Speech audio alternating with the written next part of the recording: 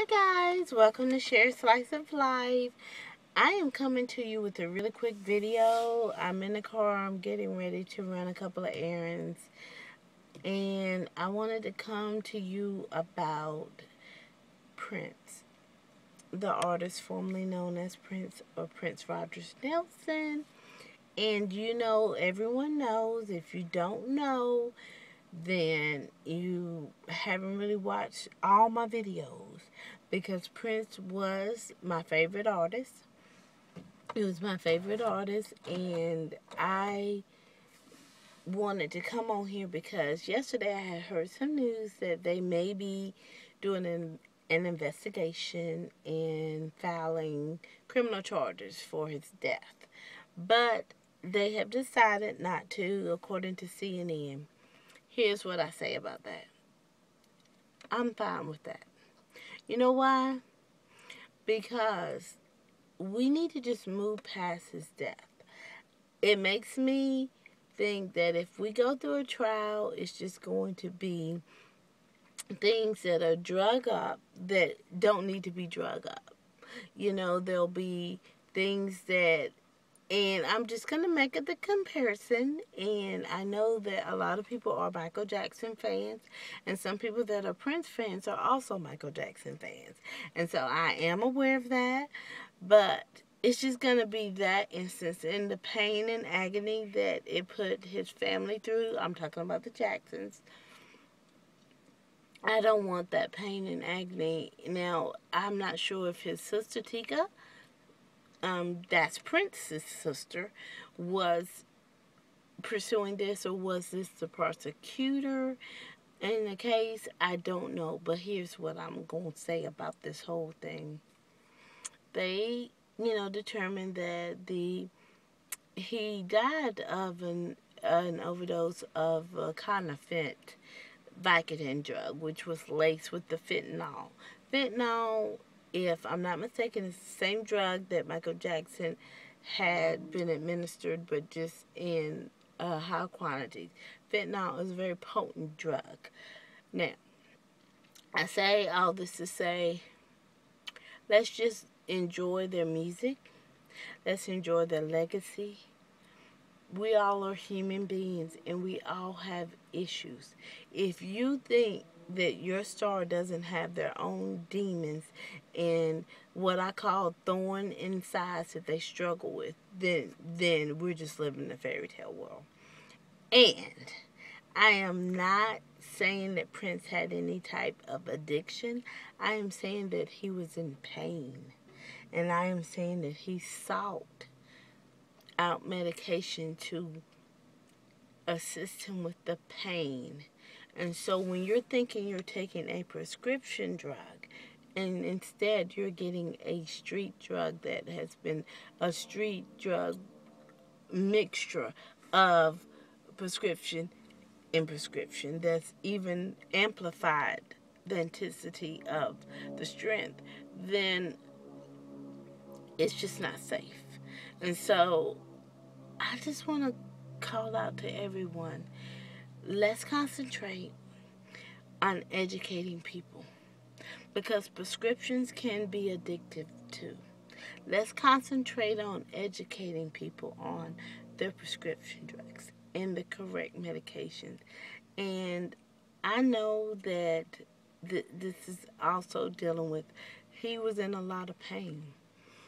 And those were from the years of jumping off of like 5-inch speakers. 5-feet speakers. Jumping off of stages, dancing in 5-inch heels.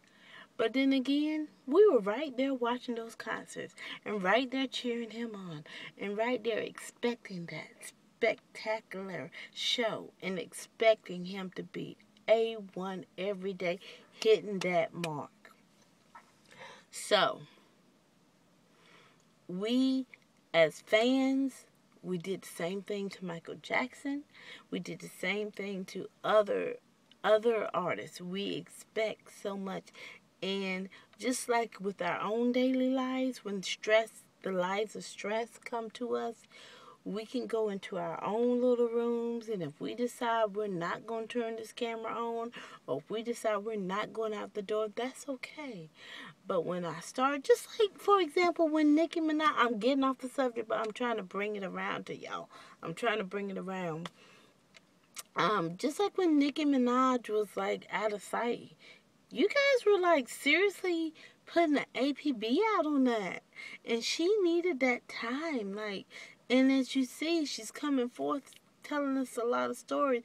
That young lady was deeply hurt. Like, because we forget they're people. They're people just like us. If you cut them, they bleed just like us. Because they're made. They're men and women just like us. So, I'm telling you, I'm glad they're not going to prosecute and pursue a trial. I don't want to see a trial. I want to enjoy his music. I want to pay for his music. I want to download his music and pay for it so that his family will continue to get the royalties off of it. And I want to continue to enjoy Prince the way Prince was, which was a musical genius. Okay? And so I went back all around. I took it around the merry-go-round just to say that he was human. And if he did take any extra, like, pursued any extra prescription drugs, he was in pain. And because of his religion, he did not believe in blood-to-blood transfusions because he was a Jehovah's Witness. And don't ask me about that. Don't ask me about that. Me as a Christian and him as a Jehovah's, how I feel about that. I'm not going to answer the questions because you know what? Only God knows. And I'm not answering those questions. So if you ask me, a lot of people will come to me and say, Prince was a Jehovah's Witness. And you are a Christian. You two are not of the same beliefs, religious beliefs. And I will tell them, yes, that's true. But you know what? I'm not gonna question his God. I'm not. I just know who I believe in, and that's Jesus Christ. And so yeah. And I'm going to tell you guys that we just need to move on from it. I mean, I think everybody wanted the sensationalism of a trial like Michael Jackson, but will that bring Prince back? No. I know his sister cries just like Janet. My brothers are not even stars, and if they weren't alive, I don't know what I would do. I fuss with them, but if I couldn't call them up, I don't even know. So, we just gotta leave it alone. Let the rest rest. Okay? And remember, I may not know who you are, but I know someone who does. And they're concerned about you. And if you are struggling with any type of addiction, and that could be any addiction, because sometimes we want to get so strong on the drug addiction or the pill addiction. But there's addiction to food. That's called gluttony, when you overeat. There's addictions to foods. There's addiction to a person that's unhealthy. There's addictions to eating the wrong things. Like, there are certain people that don't eat. They're called foods that are no nutritional value. So those are addictions as well. There's addictions to gambling. Addictions. There are people that are kleptomaniacs. They're addicted to stealing. Like, they get a rush out of stealing. And so there's so many addictions in this world. So if you do have an addiction, just like I said, work on your own backyard and work on your own yard and work on your own addiction. Because remember when, and this is biblical, when the scribes and Pharisees brought the woman to Jesus and they wanted him to stone the woman. And everybody was like, yeah, she was found in the act of adultery. He was like, okay, all right. Well, And they had big old stones too. They weren't playing. They was ready to kill that woman. And he said, okay. Well, he who was without sin cast the first stone. And then they all was like, hold up.